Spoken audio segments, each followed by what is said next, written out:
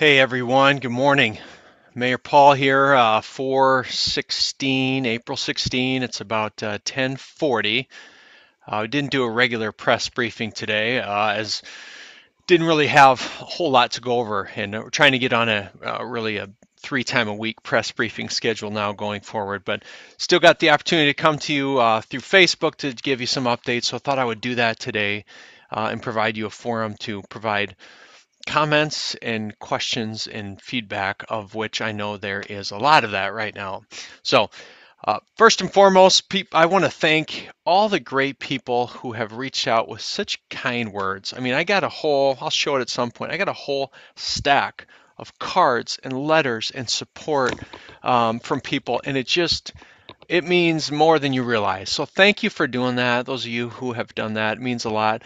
Some of the cards are, hey, we appreciate you. You're wrong on this. Don't agree with you, but I know you're in a tough spot. I even like those cards. Okay, we're going to agree to disagree on issues and positions, and so that means a lot. I was thinking last night after our council meeting, as I was laying in bed, about our One Sioux Falls framework, and I talk about that a lot in the city as our decision-making matrix, and this is what that is. So this is a framework that we established, maybe a couple months after I was in office. And you see kind of the 4 core tenets of that framework. You have safety and health, you have housing, you have workforce, and you have engaging people. And when you talk about COVID response, we're looking at all those. How are we keeping people safe and healthy? How are we not taking people out of their homes and ensuring people aren't removed from their homes or have the ability to make their rent payments and so forth? And then the workforce piece is obviously a huge one. It's why, months ago we put this into place and we have that as a core tenet. And then engaging people, meaning how are we keeping constituents involved in the process of our decision making along the way?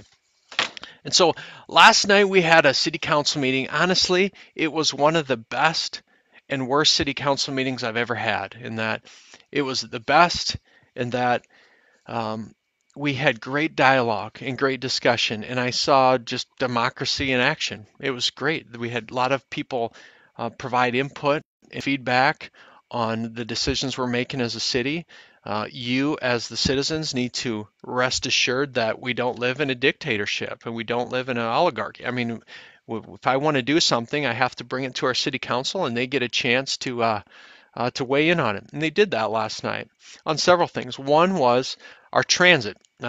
We are changing up our transit. We're going to have to reduce some transit routes. We're seeing a tremendous drop in ridership.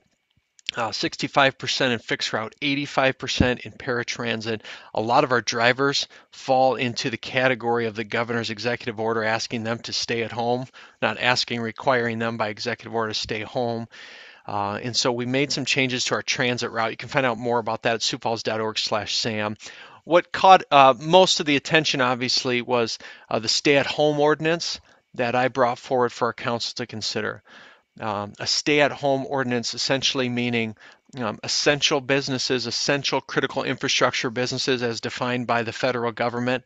Those employees should go to work, do their job, come home, and only really leave your house for essential activities. Essential meaning caring for a friend, family member, groceries, pharmacy trips, getting gas, just some of the what are defined in that ordinance as the essential activities. People have asked, well, how is that different than what we have already? The biggest difference is that it's no longer just a suggestion. We'd be putting it into law, and we would be enforcing it in law. Now, when I say enforcing it, does it mean we'd be writing out tickets all over the city? No, it'd be more just to educate people. I used the example this morning with someone of when they were asking me about it. I said, think if we just said, hey, we'd like you on the interstate just to use your best judgment and not go too fast. Okay, it's our recommendation. We can't enforce it, but it's our recommendation. It'd be a bad way to drive on the interstate. But if we say, listen, we have a law. This is a speed limit. Most people are going to abide by that speed limit. Now maybe they'll tick over a little bit, but it keeps honest people honest.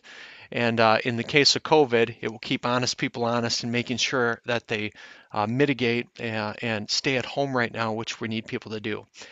That being said, I very much understand the other side of that issue, and I said to my counsel last night that I could have stood up 2 times last night and I could have presented the ordinance that I was presenting, and then I could have stood up a half hour later and presented the converse of that, and done it with assurance and confidence, because it's that challenging, it's that difficult. And so I want you to know that there's a lot of tension around this subject, a lot of tension on trying to figure out what we do as a city to keep people safe, protect our liberties, protect our economy, not taking it lightly. As you can tell by my hair already and the gray and everything else, this is starting to take its toll, and we're getting through it, and we're making hard decisions, but we'll see what our city council decides to do next week. I think there's going to be a lot of conversation that I'm going to have with them, questions they're going to have of us to determine if it's the right thing to do. And if they ultimately determine it's not, that's okay. And we'll figure out what we do going forward. That's what's great about Sioux Falls. That's what's great about a democracy is when we disagree on something, we agree to disagree and we move forward with our next path to keep people safe.